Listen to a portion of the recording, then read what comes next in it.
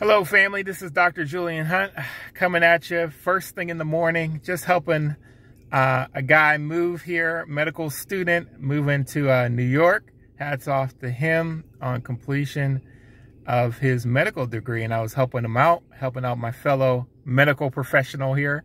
But I just wanted to drop this into your spirit, hopefully through the power of Holy Spirit. The Lord brought it to me.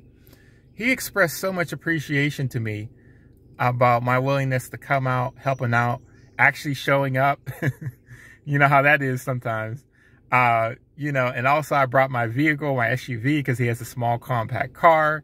I had brought in my dolly. He didn't have a dolly. But it just showed me three things that I wanted to just share here. Number one, in the Christian life, not only in the Christian life, in life in general, make sure you're in the right vehicle. Let me give you an example. I could say, a lot of people say, hey, I want to be rich. I'm going to be rich someday. But what vehicle are you going to use to become rich? Is it going to be real estate? Is it going to be business? Stock market investing? There's so many different ways to do it. But what vehicle is right for you? What vehicle is right for me might not be what's right for you. So make sure you discover and you get into the right vehicle and you become a student of that vehicle, okay? So the second thing was, the Lord dropped in my spirit, not only you have to be in the right vehicle, make sure you have the right tools. You're using the right tools. In our instance, we were using the dolly, which saved us a lot of sweat, equity, a lot of time. We were able to knock it out in less than an hour, everything that had to be moved, okay?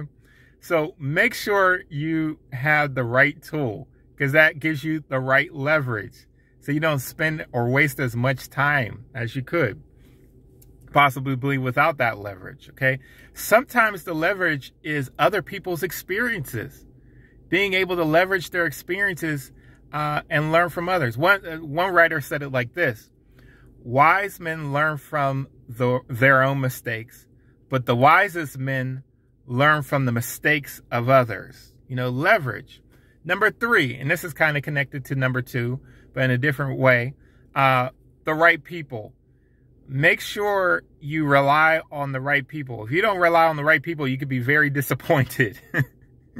So all of us need one or two people that when they say they're going to show up, 100% certain they will show up. So again, those three things: critical, right vehicle, right tool, and the right people, okay, to any successful endeavor. So hopefully this blesses somebody. I got to get home, got to get shaven, of course, and get ready for the rest of the day. All right, God bless you folks.